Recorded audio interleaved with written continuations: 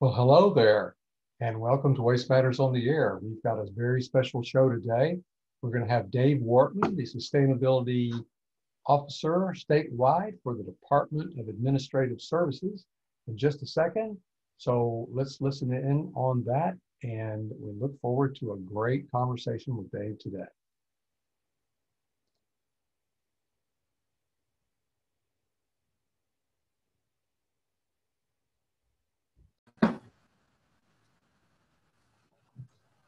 Well, hello everyone, and thank you so much for joining us for this wonderful opportunity to talk about the state of sustainability in regards to the state of Oregon. And I would just like to welcome our special guest today, who we're going to turn over for a slide presentation, but also it's going to be a kind of a question and answer opportunity for myself to ask some questions. And when we get through at the end, because I've got viewers out there that are in our audience, if you have questions at the end, we will take those questions for Dave. Dave Wortman, who is our statewide sustainability officer who works for the Department of Administrative Services, also known as DAS. And in his role, Dave provides technical and program resource conservation services to the tenants in the DAS buildings, which are scattered all over the state. And he also provides services to other state agencies, local governments, and the public, so it starts to sound like everyone in the state of Oregon, Dave. He collaborates with the governor's office on executive orders and state policy, coordinates statewide enterprise efforts for implementation of sustainability practices across Oregon state government. David, he also facilitates the Interagency Sustainability Coordinators Network and supports the Oregon Sustainability Board. How many times can I say sustainability? A lot, it looks like. In addition to his work in the state of Oregon, over his 25-year career, Dave has also been a journalist, a researcher, and sustainability consultant in both the US and Australia. Dave, welcome. Thanks for being with us today. I am grateful to be here, Al. Super. Okay. Well, let's get started here. Just kind of tell me a little bit about, a day in the life of a sustainability officer, because most people have probably never met one. So this is an opportunity to kind of get an idea of what your job entails. So fill us in, Dave. Sure thing. Yeah. First off, I just want to say that for me, this is it's a rewarding and important job. And, as I have networked around, there are only really a handful of states that have sustainability officers or managers, to my knowledge. So it's really kind of a unique thing for Oregon to have this kind of position. And I've been in the position for about 3 years now. The Sustainability Board, which I will describe a little bit later down the road, really has fought for this position within DAS, and I'm really grateful that they did that. But in general, my job on a day-to-day basis entails working with our state agencies to coordinate and support sustainability across state government, as you mentioned. We are looking at stewardship of resources as well as cost efficiencies. That's a pretty broad statement, I realize, and really the job is really diverse in terms of topics and activities. On any given day, I might be meeting with the governor's office on environmental justice or climate change, writing a statewide policy on saving energy and water, serving resources, supporting an agency's green team as they try to promote sustainability within their own agency and organization, or facilitating our interagency sustainability coordinators network. And then sometimes I get my hands dirty doing audits of our trash or promoting composting. I've got a few folks that help me, but in a lot of cases, I'm a one-person show. And so I really get involved with all aspects from a boardroom, to the break room and sorting through trash. So it's a diverse job. I love it, and really get to be involved in a lot of different things. Sounds like a lot of fun, Dave, especially the going through the garbage piece. That's I love that as weird part. as that sounds. I've done it a bunch of times, and it's always kind of fun to find out what people are throwing away, and you can, yeah, I'll just leave it at that. So Dave, I know that as a sustainability officer, it's a very, you've gone into this, you've come into this fairly you are methodical in your approach. What are, you must have come up with some objectives that you guys are working on. So tell us about what those priorities might be that you are trying to tackle in your role as a sustainability officer. Sure thing. Well, I would say first and foremost, top of mind is climate change. And, you know, as we've witnessed over these past few weeks, we're already seeing the effect of climate change in Oregon. If you look at trends around acres burned from wildfire in the US annually since 1980, we're seeing a clear upward trend. 10 of the hottest years globally have occurred over the past 5 years. And, you know, even our own Oregon Climate Change Research Institute out of Oregon State has documented that our own climate in Oregon has warmed by about 2 degrees. So we're already seeing the effects. And Governor Brown signed this May really a bold and ambitious executive order to address climate change. And she has directed agencies to make reducing greenhouse gas emissions a priority in pretty much everything they do. So we have the Department of Environmental Quality working on a regulatory program to cap emissions from various sectors. We have the Department of Transportation looking at a multi-pronged effort to reduce emissions from our transportation systems in Oregon. Department of Forestry working on a study about sequestering carbon in forests. And my own agency, DAS, is looking at how we can expand electric vehicles and charging in our own fleet. And then we have a bunch of agencies that are working on what's called our climate adaptation framework, which is adapting to the fact that our climate has already changed. And so how do we help agencies prepare for a changing climate and how we manage natural resources, where we locate buildings, and really everything we do. So it's really a big task. And I would say the next priority is water. And this is a very important priority, again, for the governor. And it kind of goes along with climate change, as we know. And so we're looking at how we can save water within our agencies. We have several agencies that have been working since 2015 to reduce their own water use and do a better job of even measuring how much water they're using and tracking that over time. And then we have a 100-year water vision that the governor has initiated with some agencies to figure out how we can manage our water resources and our water infrastructure well into the future with the increasing frequency of drought, which many of our parts of our state are in right now. Okay, that's a bunch. Yeah, I've got a couple more actually. I can sorry.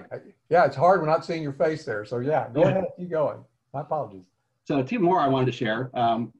One is just electric vehicles. So the governor signed an executive order in 2017 to try and put more than 50,000 new electric vehicles on Oregon's roads. And her latest executive order in this year kind of doubled down on that to help increase our EV charging infrastructure and get more vehicles on the road. And then last, but certainly not least, something that many people may not associate with sustainability, but equity. So if you look at our Sustainability Act, it defines sustainability in terms of not only environmental, but economic and community objectives. And as a lot of discussions have pointed out this year, we have some work to do around equity in our state and in our country.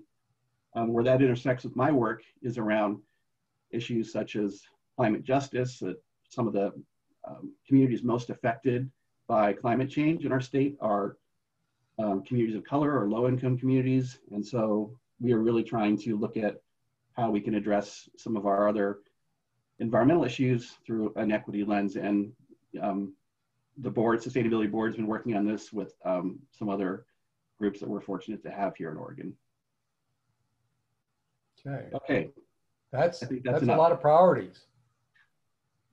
And it is a lot of priorities. Yeah. And they're all related, and they're all very important. And so we're busy, but we're busy in a way that I think is really necessary for us to be moving forward on these issues. I don't think anybody that's listening right now would disagree with that, Dave. I think that's absolutely, they are related in this amazing way, and they all are important. But thinking about this, so these are broad categories, and there's, you know, they always say the devil's in the details, right? And that's, I hear that all the time, and it really is true. So are there any of these that you've gotten into which you go, what you like specific projects, like for example, the water piece or electric vehicles, one of these that climate change is a particular project that you've kind of really gotten into that you are either proud of or really liked or want to share? Look at that. Yes, as a matter of fact, this is actually a report that we are going to be issuing to the governor today from my own agency about how we are going to be integrating climate change into all of our decisions, our operations, our planning, our budgeting within DAS. And one of the areas that we've looked at, which is really interesting, is the environmental impacts of the stuff that we procure, the goods and the services. A lot of times when we think about greenhouse gas emissions, we think about the stuff coming out of our tailpipes or associated with our building energy use.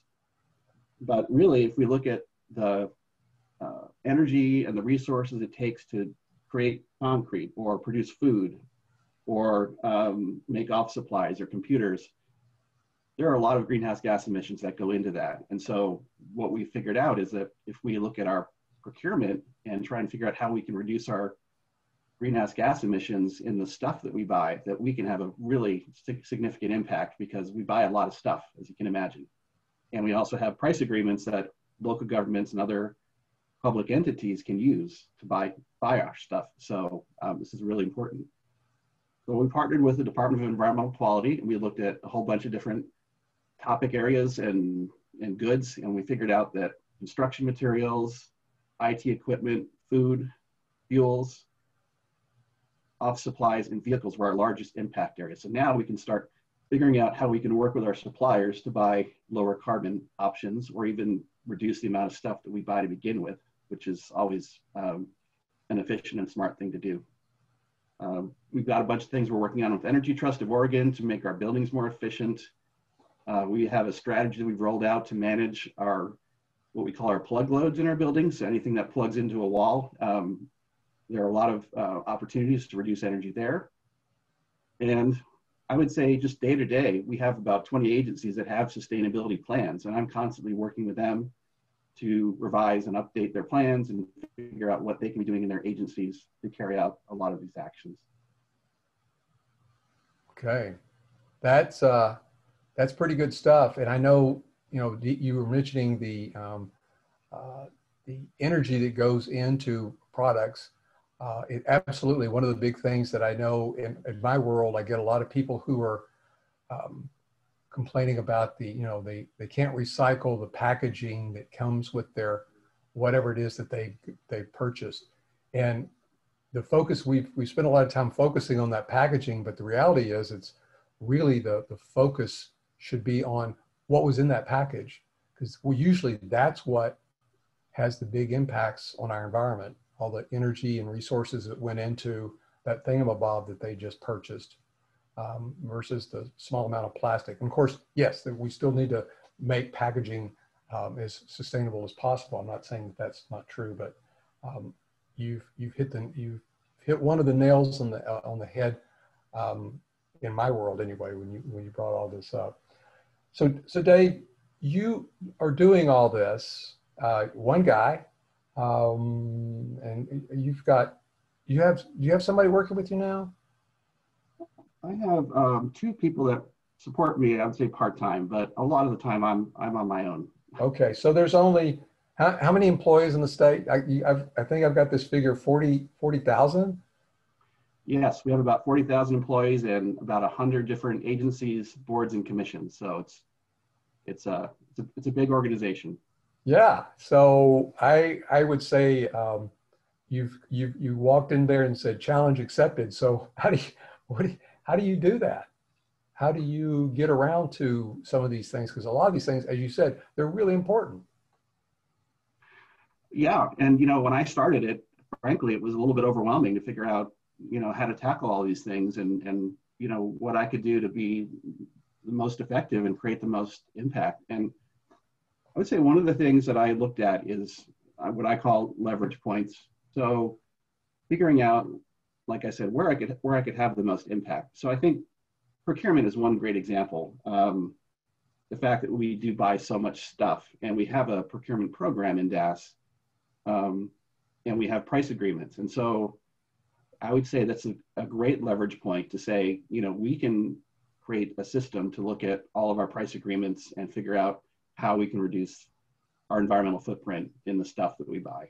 Another example I'll give you is real estate. People may not think about this, but we have over 650 leases for buildings around the state with private landowners as well as DAS leasing our space to other tenants. If we can build into those leases considerations around energy efficiency or water efficiency or where the buildings are located, if they're near transit, those are sort of the things that we can really make some great strides in if we can attack that at the point of creating the leases and how we decide what to do and where we locate our staff and our buildings. And then I would say another area is statewide policy. My agency has authority to write policies that all agencies have to follow. And so while it's a little bit of a stick approach, it is also a very effective approach, and a lot of folks in other agencies appreciate that we can support them with policy. And then I would say the second thing is really, how can I inspire people, and how can I, what I call champion the champions, so we can have a strong network of people who are engaged in sustainability. So we have our sustainability coordinators network. We created a green team toolkit so that agencies could create and support their own green teams. We have training materials we've developed, and of course, we have a lot of communication that we do out to agencies. So best practices and articles and things that they can repurpose and communicate within their own agency. So it's really trying to multiply the effect of one or two people through those leverage points and through championing the champions. That sounds like a good way to do it. And how long have you been at this now, Dave? It's been a little over 3 years. Okay, 3 years. So I would say, just what little I know of what you've done over there, that you've done quite a bit. And I know that people are giving you kudos for your efforts.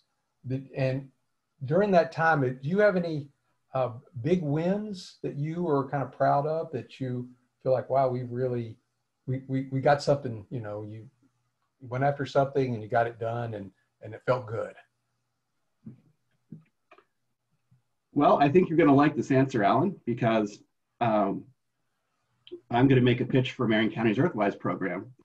All right, we'll take it. So in 2019, we had as a goal in our own DAS sustainability plan to have all of our buildings certified or recertified under the Earthwise program.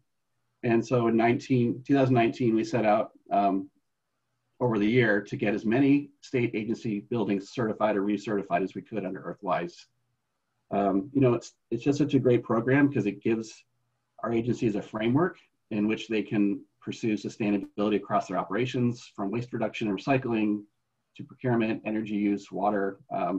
Those folks listening who are Earthwise certified members know. So it also energizes green teams to rally around a project and a cause. So by 2020, we had over 26 agencies that had participated in getting certified.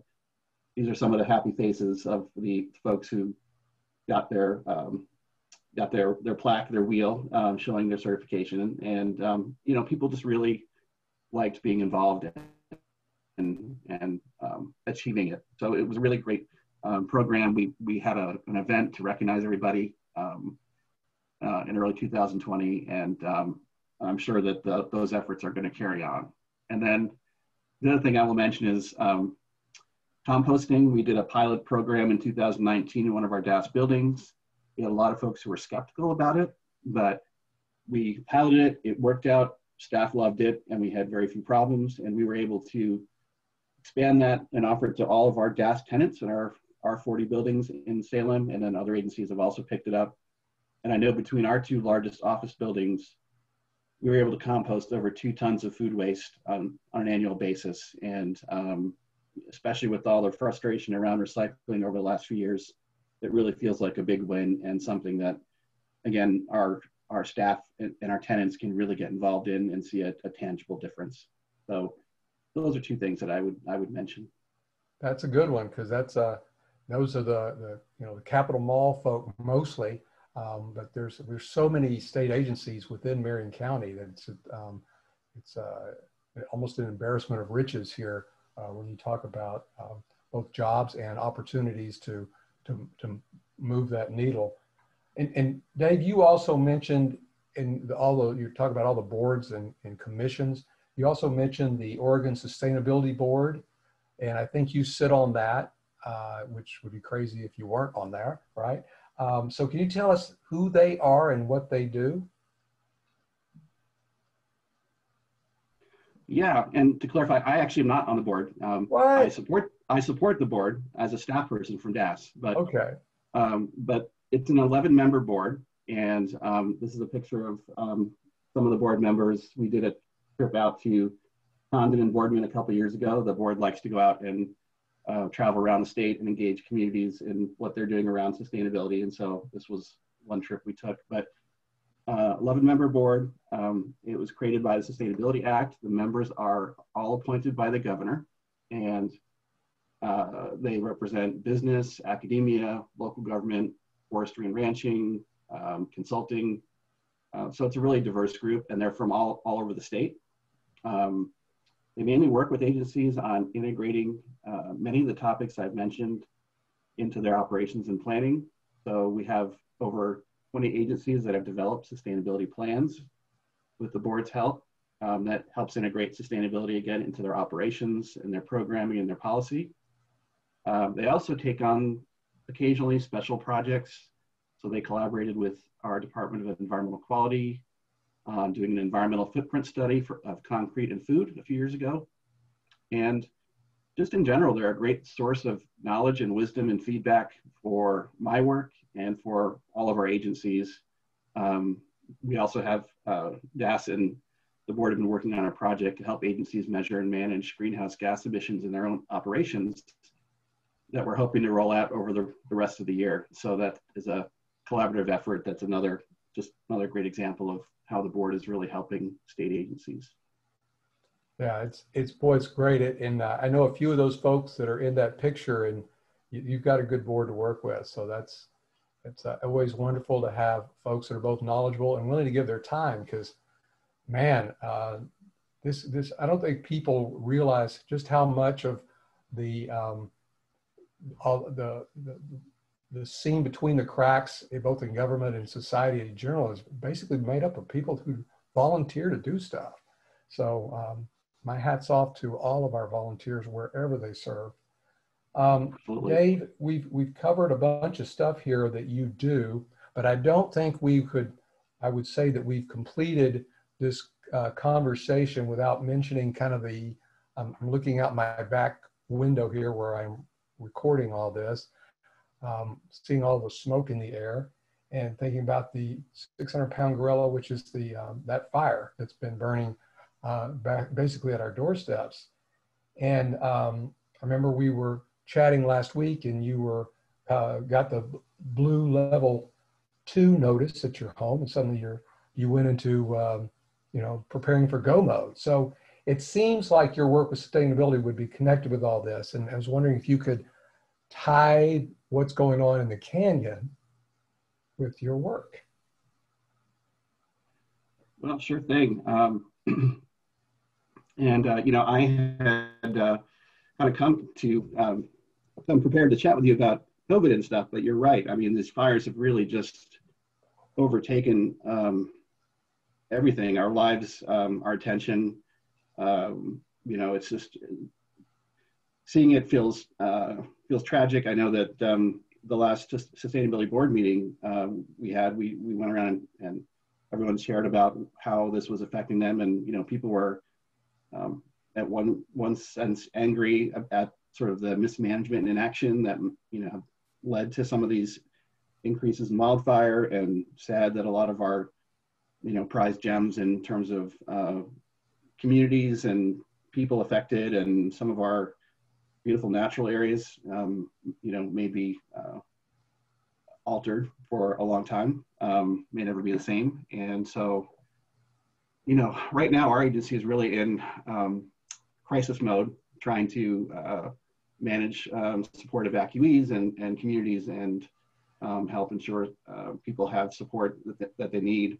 But for me, in the long term, I think it really just puts an exclamation point on how important it really is for us to continue to be vigilant about not only reducing our greenhouse gas emissions and showing leadership in that, but also preparing for climate change and adapting where we can. So, in terms of forests, I'm sure this is going to spark a conversation among myself and other agencies that are involved in sustainability about proper forest management, allowing fires to occur without turning into these big conflagrations, and really how do we maintain healthy watersheds that support wildlife and people.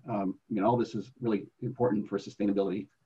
And I, did put a picture here of a forest that was burned, and now we see, some regrowth coming in. And, if given the opportunity, our forests can be resilient. And so I think we need to also just figure out, take a long view and say, how can we help cherish these special places in a time of a changing climate, and do the best we can to ensure that they have the opportunity to recover. Okay. Yeah. So quickly, you've got this slide on there that says COVID, wildfires, and sustainability, and I think you did address that connection there with sustainability and wildfires. But you want to go ahead and take a quick shot at the COVID and how that affects sustainability, how this affects this new pandemic? Yeah. So, real quickly, we've been really thinking about this, and of course, with a lot of state agency staff working remotely, we're seeing some changes. And so with our buildings not being occupied, we're able to change schedules in our lighting and our heating to reduce energy use, but at the same time, we have to ventilate them for the virus. But I think that one of the biggest places we've seen a change is in commuting, and we're actually doing an analysis now on how much we've been able to reduce greenhouse gas emissions from people telecommuting. And so this chart here just shows that we did a survey of staff that work around the Capitol Mall in Salem, and 71 to 78% drive alone to get to work. And so a lot of those people aren't driving anymore. And so we're seeing a big drop in the emissions from driving, from commuting. And that is not an insignificant outcome of what we've seen. So just, we'll be processing this a little more, and I'm sure it'll change the way we work long term. There are obviously some downsides too, in terms of social isolation from this, but from a sustainability standpoint, I think there's some good lessons we can learn that we can carry into the future. Okay, thank you. So one last parting moment before we go to questions. Dave, do you got any last words that you want to pass on, or words to cheer folks on, to keep them ready to go into the, into the breach, so to speak? Yeah.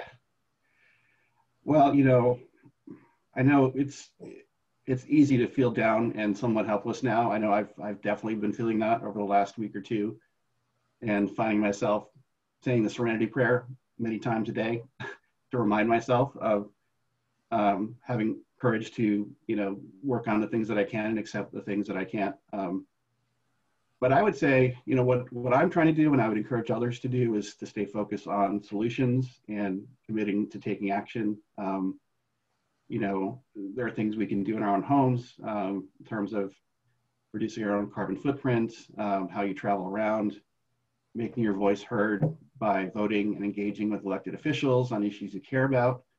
And I would say, just in general, focusing on a positive vision for what we want for our future and working toward it. I think it's a healthy exercise to really say, okay, this is what we want the future to look like, and let's figure out what we can do to make that happen. And for me, at least, that helps motivate me and to carry on in this really important work.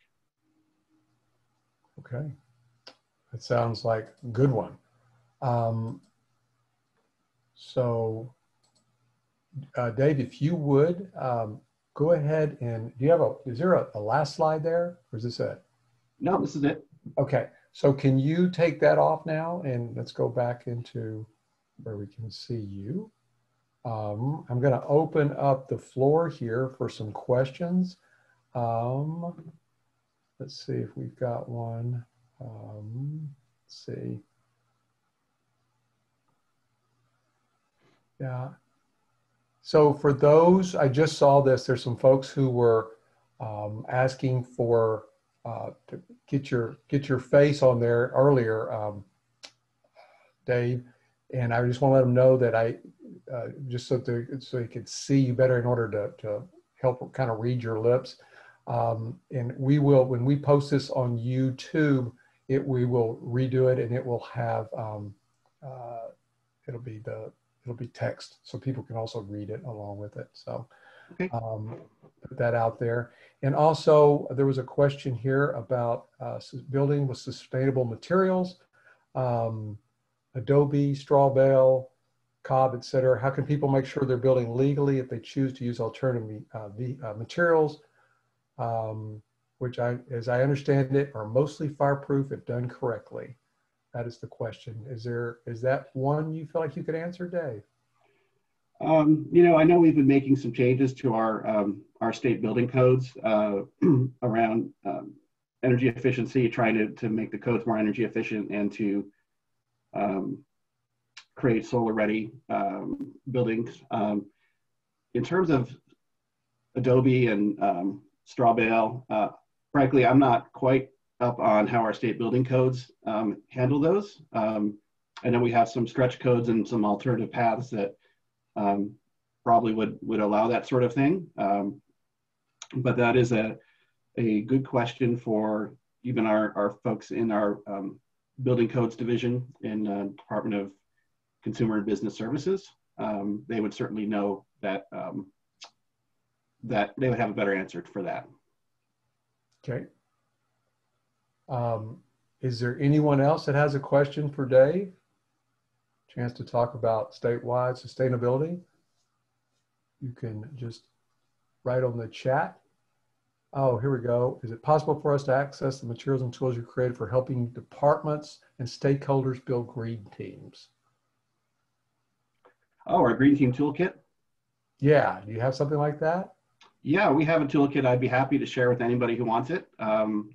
It's got in it some materials around how you create your green team, what sort of topics you might want to prioritize. It's got a sample survey in there. It's got a sample charter for the group. So I'd be happy to share that with anybody who wants it. I tell you what, Dave, I always send this, the podcast when it shows up on YouTube to everybody, a link there. So if everybody that signed up here today, so if you would want to just send me any links that you think would be helpful, I can share that with everybody that signed up, whether they're here present right now or not. Okay. Does that sound good? Yeah. Let's see. What else we got here? From Bailey Payne. You remember Bailey Payne? Yeah. David's aspiring to hear about all the work you're doing. Are there projects that you can think of that help support your work that a master recycler could help with?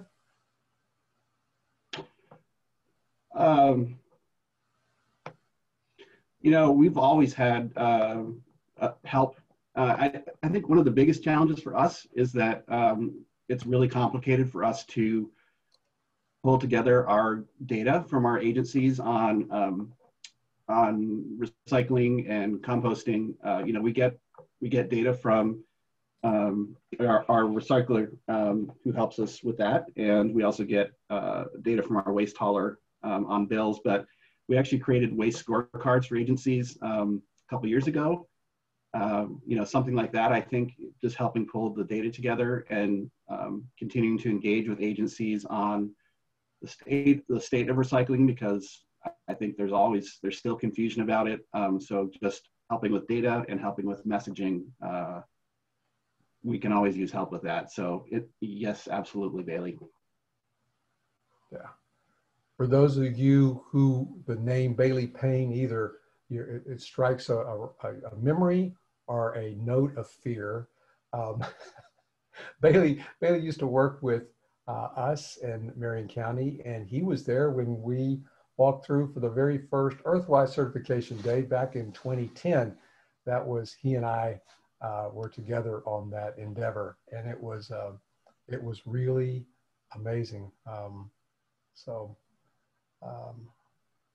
Let's see here. So Dave, I've got a couple of folks who would like to have something that they want to address the group to. So I'm going to start first with John Miller. I'm going to unmute him. And John, you now have the floor. Great, thank you, Alan. Well, I chair the Oregon Sustainability Board, and Dave is our great staff, and I agree with everything Dave said. And just a comment about Dave and people like you, Alan, often in the public sector, you encounter people that would be stars in any sector, public or private.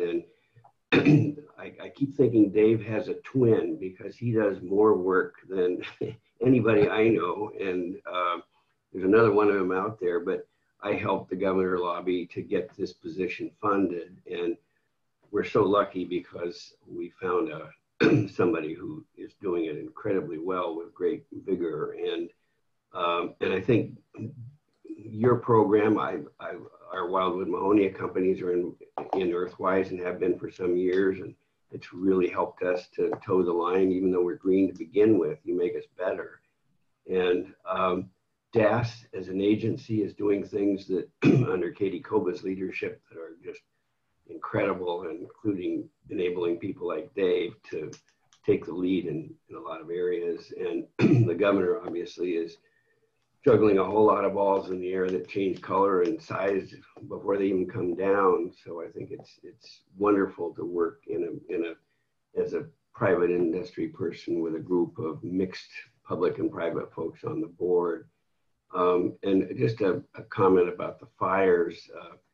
I grew up in the North Santiam Canyon and worked in the woods and mills up there as a young person, and we've got an evacuee living on our house in Salem, and family, and the impacts on all of us, including Marion County and DAS, are just going to be incredible. And I just feel for those folks, and it's so sad. And for me, a good example is George Attia, who led the charge to get Opal Creek set aside as wilderness, and we're not sure where George is now. He chose to stay in his house, which burned apparently, and I hope he's okay. But Opal Creek flows into the Little North Fork of the Santiam, which flows into the North Santiam, which flows into the Willamette, which flows into the Columbia, and the Columbia watershed is the size of France. And so our little bailiwick here is so key and a great example of those communities that are going to need a lot of help as they try to recover. But I'm pretty convinced that resilience is going to shine in the North Santiam Canyon and Marion County and Oregon. So I'm encouraged, but sad. Yeah, absolutely. Well, thank you, John, for sharing that and being part of this today, and also all your work on the Sustainability Board. And before the Sustainability Board, you've done so many other things that it would be too numerous to count at this moment, but you're a shining star. I've also got Martin Brown has a comment or question he'd like to address. And I'm going to unmute him here. There you go. Hey there, can you hear me? Hello, Martin. Yes, we can hear you. Oh, great. Well, I'm Martin Brown, and I'm from Oregon Department of Environmental Quality in the Materials Management Program. We used to be the Solid Waste and Recycling Program, but now we're trying to be a lot bigger. Um, and first, I just want to say how grateful I am that we're just having this meeting at all, and there is a state sustainability officer. Um, it was just a relief to me to actually hear that somebody else in the state is even thinking about the same stuff that I'm thinking about. Um, so I just want to highlight a few things that first I thought were great before I get to my question. Um, First, I'm really glad that you emphasize the purchasing project, which I actually helped a little bit on the analysis for that. Because that is really talking about like the the, the full environmental impacts that we're having that we have responsibility for, through the things that we do and buy. And so I'm really glad that DAS is moving forward with something about purchasing. And similarly, I think our host, mentioned that when you're talking about recycling, like sometimes a better topic might have been to talk about what was actually in the package, because once again, that's usually the thing where all the environmental effects are. So thank you guys for working on that and bringing it forward for other people. Finally, I guess, another thing I heard Dave say that I'm really trying to work with at DEQ is that, when we're trying to create a sustainable world, like there's a million different projects we could do, right? And so one of the most important decisions that we have to make as state workers is how are we going to spend our time? And so I'm really thinking a lot about that. And all right, so there's my statement. But my question is this. Earlier, you mentioned like two priorities in terms of like issues or things to manage. And you mentioned climate change, water, and equity. And I just wonder, why those were the sort of three priorities. I mean, because there's other environmental effects that, people also want to measure, such as toxicity and eutrophication and stuff. Like, why did those three things rise to the top? Well, I think climate for me, first of all, I know that climate and water are two top issues of this governor, and so she has said so, and we've seen it in her executive orders around water and climate, which DAS, as the administrative agency for the governor, we are tasked with carrying out, her implementing her priorities. So part of it is guided by, what our leadership is focusing on. I would say that, as I mentioned before, I think all those issues are very interrelated. And climate to me is a very cross-cutting issue. Of course, it intersects with procurement, as we've mentioned, energy, water, how we handle our waste, our transportation system. So, what embedded in climate itself are so many other different issues that, tackling climate is also tackling a lot of other things. And then as far as the equity side of things, I know that there have been some really lively discussions in the sustainability board that for a long time agencies have been focused on the environmental side of sustainability. But as I mentioned in the definition of sustainability, it's really about environment, economy, and community. And so I think that what we're discovering is that as we have addressed a lot of things around the environmental side of things, that the community or the equity side of things maybe has gotten a lot less attention. And so there are a lot of inequities in terms of, as you mentioned, air toxics and people's exposure to those, where people live in terms of flooding and heat and those sort of things. And just a general exposure of frontline communities to the impacts of climate change or air toxins.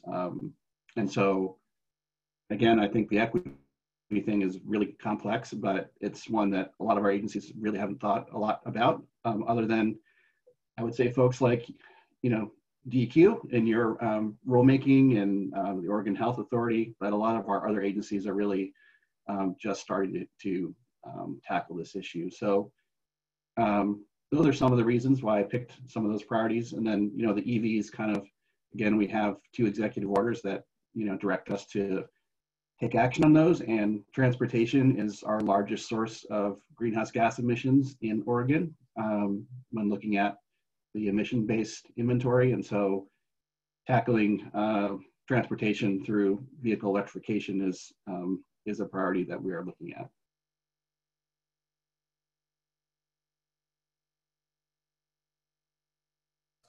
Thank you, Dave, so much for addressing all of our questions today.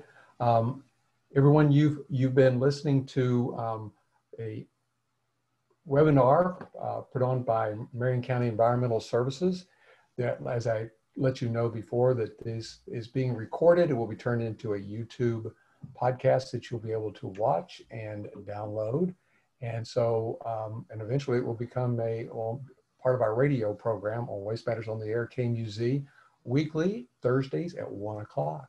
And I'd like to thank you all for coming in and being part of this. Dave, you're an all-star, and we appreciate all the work that you and your crew are doing, whether it's the close folks who work directly, get paid to work with you, and all those wonderful volunteers, and the politicians who are willing to hang their shingle out there saying, I believe in climate justice and climate fighting, and want to be part of that solution. So with that, I will bid everyone here adieu, and keep up the good fight. Thank you, Dave. Thank you, everyone.